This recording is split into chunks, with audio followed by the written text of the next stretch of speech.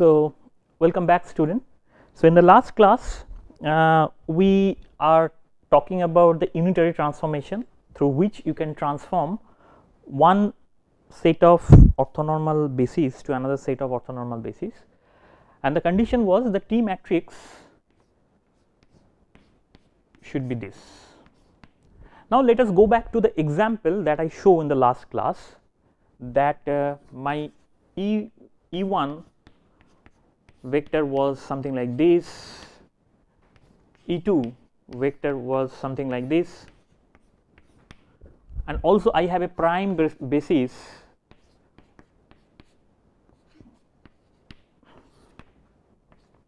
which was this. This is another basis.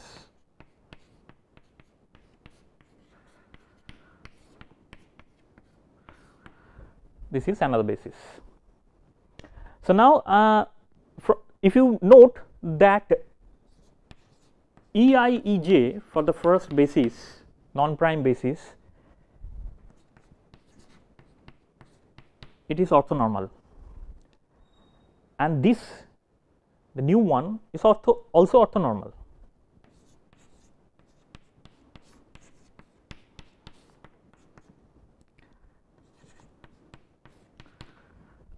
You can check that, you can confirm that whether this is orthonormal or not. So, and you will find that both the things are orthonormal. Now, we know that this is my prime basis, this is my non-prime basis, and this is my prime basis.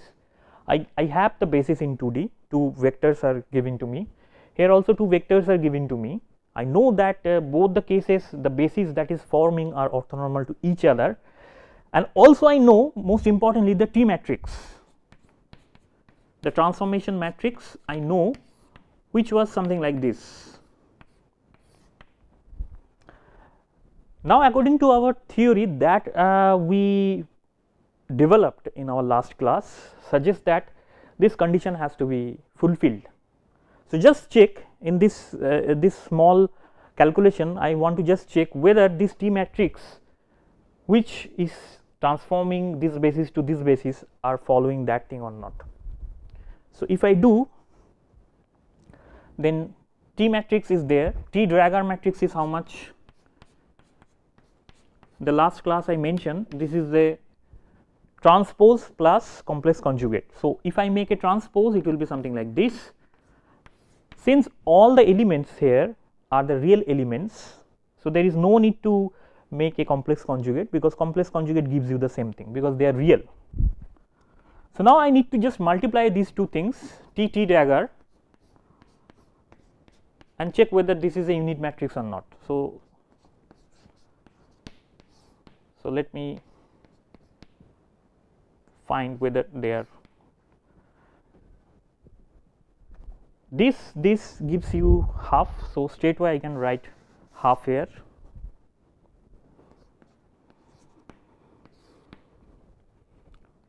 And 1 minus 1, 1 1. So, half 1 1 minus 1 minus 1, so it will be 2. 1 1 minus 1, 1 minus 1, it is 0. 1 1, it is 0. 1 1 1 1, it is again 2 divided by 2. So, it will be just 1 0 0 1. So, that means this transformation which I was doing in the last class, the T matrix that is forming here is such a way, they are forming in such a way that they are following these things. So, obviously, this is a unitary transformation, and quite obvious, because whatever the vector I am getting here as a basis is orthonormal. So, we just cross verify that this is true, just for checking. So, whenever you transfer one matrix, one set of basis to another set of basis with some transformation, if the transformation matrix is known to you, you can readily verify with this that they are forming a unitary transformation or not. If they are not forming any unitary transformation, then you can ensure that the new set of basis may not be orthonormal. Okay. After that we will say something, another important thing, which is, say A and B are two matrices.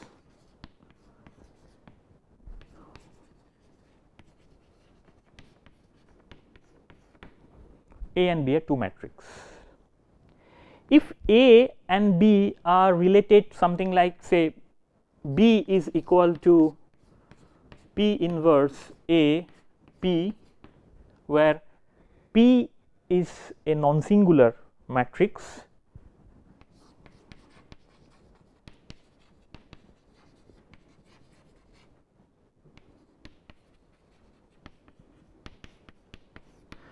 then we say, if they are related like this relation, we can say A and B are similar.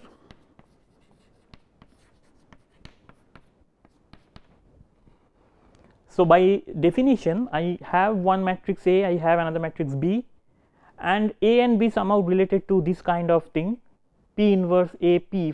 If I have one matrix P, and then if I do these things, I will get something, another matrix B. A and B is related like this. So then I call that A and B as similar. Why it is required? So let us try to find out why it is important. So the same old rule, that if E is related to E prime with some matrix, say T, then the vector in prime basis is related to this matrix. So T transpose matrix, let us put a name on that. So let me write, it is say A, where A is this. Okay, up to this is fine. So now the thing is, in non-prime basis I have two vectors, say x and y, and they are related, like y is equal to some matrix, say M, and some matrix M and x. Please note that M is a matrix, it is operating over a vector. When M matrix is operating over a vector, whatever it is giving is also a vector, another vector. The simple example is a rotation matrix. So if I have a rotation matrix, if I rotate, if I operate over some, I will have say another matrix like this, another vector like this. So rotation matrix is rotate one vector to another vector. So this is the operation. So you can consider different kind of operation through which you can change one matrix to one vector to another vector. Here for example, I am doing the same thing. I have a vector given x, a vector giving y in prime basis. I operate M over the vector x, I am getting a new vector y. In other words, x and y are related to this operation in non-prime basis. What about in prime basis? In prime basis, that means I transform this matrix to that. Also I transform y matrix to y prime like this. Then also I can get in the new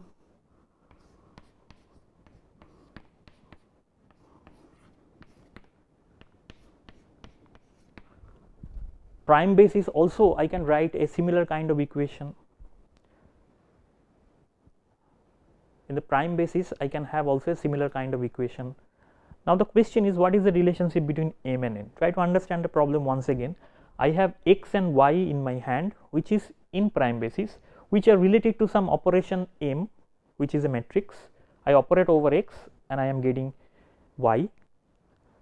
This x and y, which is in non-prime basis, can be represented in prime basis also. That is why I put the prime here, and in that prime basis also I can define a matrix N such that I can operate over that and I am getting this matrix back.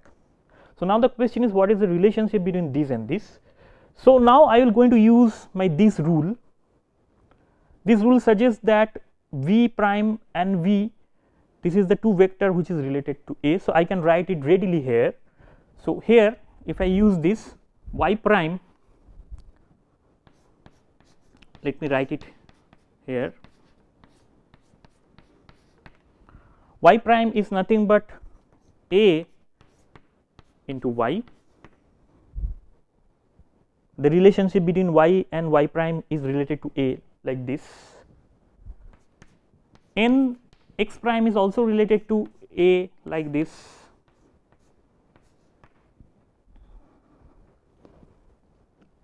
Fine. Now I make a operation A inverse from the left hand side. So A inverse A y is equal to A inverse in A x. A inverse A is 1. So I will have one equation which is y is equal to A inverse in A x. Now this equation and this equation are same. This equation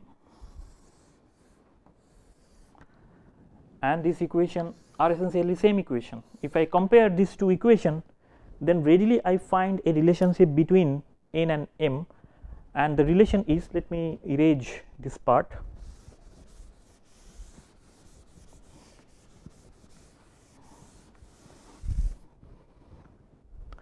My m is nothing but A inverse in A.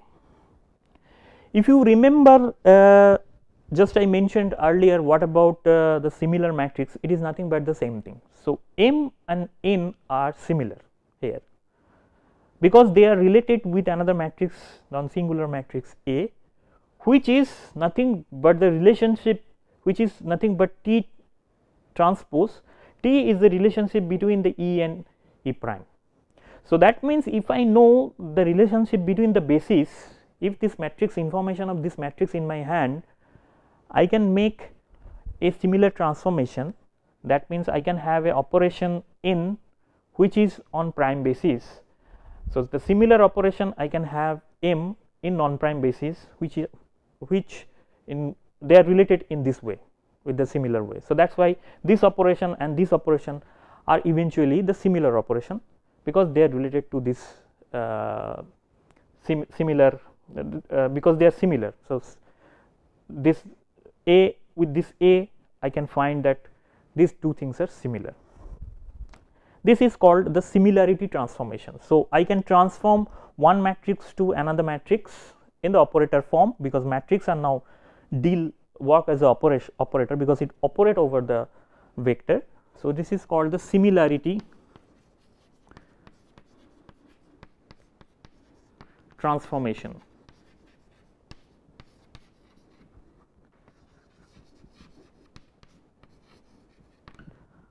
It is called the similarity transformation. Okay.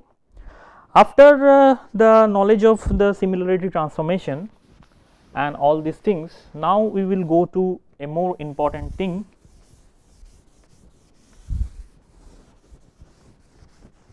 which is eigenvalue and eigenvector of a matrix. So far I am mentioning that a matrix, say A is a matrix, it is operating over X, and as a result it is giving something like Y. So I operate this over this and I am getting. So in matrix notation, I should write A11, A12, A1n,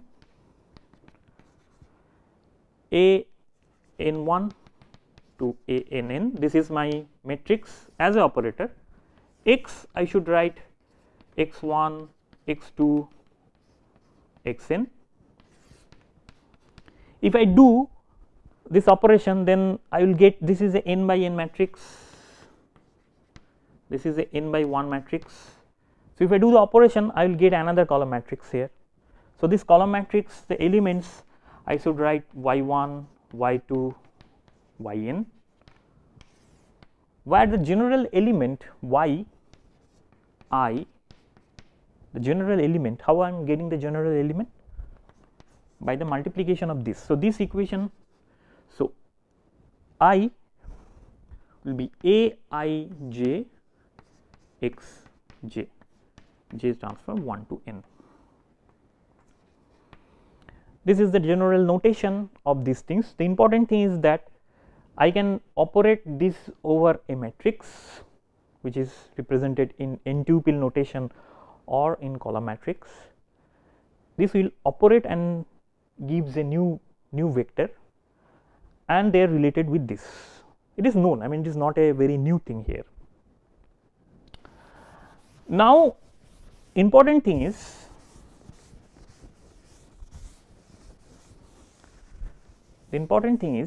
let me now write here eigenvalue and eigenvector. So, now the important thing is that A is an operator that is operating over some vector x. As a result, I am getting something like this. What is the difference between these and the previous thing? In the previous thing, what I am getting, that A is operating over x and I am getting something called y. This vector and this vector are assumed to be not the same thing. It may be possible that they are not the same thing, normally it happens, but here we have something special. I operate A over x, after having the operation I am getting some vector which is the same vector multiplied by some constant. So, essentially what is the meaning of that? If this is a vector, if I operate over this vector, the vector is not changing, the length of the vector rather changing. So, I am just changing, operating over these things, and I am just changing the length of the vector, because lambda is characterized by the magnitude of this vector, and this right hand side is changing, means I am changing lambda. So, I am eventually, so that means I operate over that where the vector, the direction of the vector is not changing, or the what is changing is the length of the vector. So, I am not generating any new vector, what I am generating is a vector which is the same vector, but whose length is different. This is very important in quantum mechanics, because in quantum mechanics we will learn that is why this concept is important, that in quantum mechanics what happened, that I am operating this over this a state. Now, in the quantum mechanics this vector are represented by state. So, I will operate a operator over a state, so that the state will not going to change. So, right hand side here the vector is not going to change. In quantum mechanics I will have the state here in state of vector. So, the state will not going to change. So, this kind of operation is very important in quantum mechanics, where you operate over a state with some operation, and as a result you are getting the state which is the old state, but with some value here. This value is essentially eigenvalue of the operator. So, let us write it. X is called the eigen value and x is called the eigen vector. Eigen means characteristics. So, this is the characteristics value of a operator A, this is the characteristics vector of the operator A. So, one is vector, one is value, eigenvalue, eigenvector. Also, I can write this in a different way. If I take this right hand side, so it will be something like this. I need to multiply, because lambda is a constant, I need to multiply it by the unit vector.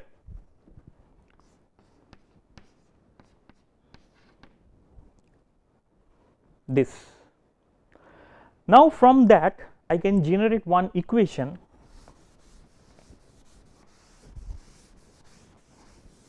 I can generate one equation, and the equation is mod of A minus lambda of I is equal to 0. This mod sign is not a mod sign, rather this is the determinant of that. So, I write, and when I writing that I say mod of this, it is not a mod in that sense, it is just a determinant. So, better to write a date of these things is equal to 0. So, this is called the secular equation. Secular equation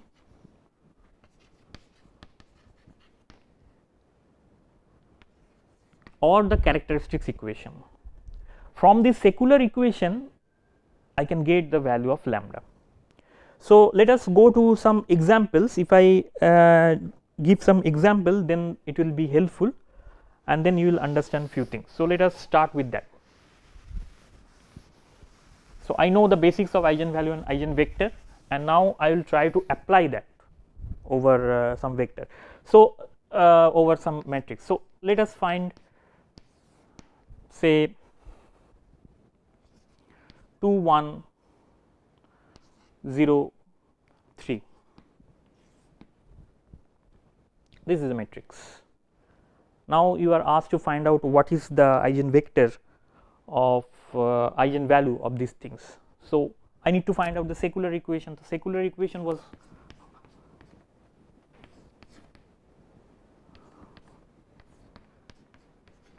something like this.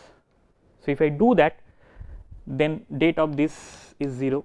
So, if I do that, so 2 minus lambda into I, that means, okay, let me write it more clearly, 2 by 2 matrix, how it look like. So, it is A11 minus A11 A12 A21 A22 minus lambda 1001. I want to find out the date of entire matrix. So, what I do?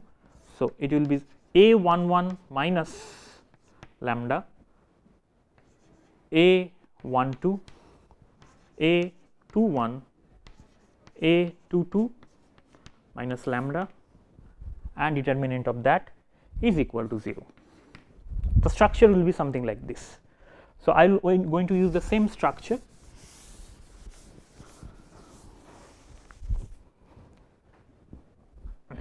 So, 2 minus lambda 1 0 3 minus lambda is equal to 0.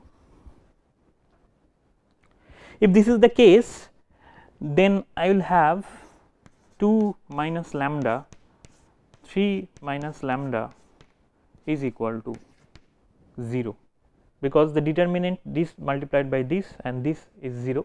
So, I will have. So, what lambda value I will have? Lambda 1 is equal to 2 and lambda 2 is equal to 3. This. So, quite easy that if a matrix is given, then you can figure it out. So, now I will take another example to show that it is not necessarily that I will always get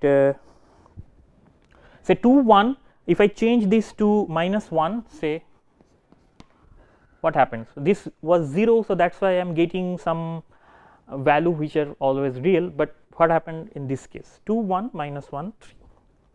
So, let us again try to find out the secular equation is 2 minus lambda 1 minus 1 3 minus lambda. Because of this non-zero value, now I am getting something 0. So, 2 minus lambda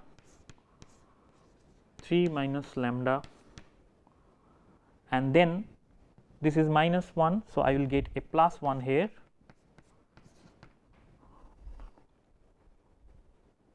So, my equation is now slightly different. So, now I need to solve this. This will be a quadratic equation. I need to solve this. So, it will be 6 minus 5 lambda plus lambda square plus 1 is equal to 0, or in other word it is lambda square minus 5 lambda, lambda square minus 5 lambda plus 7 is equal to 0. So, now I know how to solve that. So, lambda 1 is minus b plus root over of b square, which is 25, minus 4 ac. So, minus 4 a into c. Here ac is, I will just use a x square plus bx plus c equal to 0. The solution I am using, I believe all of you are aware of these things.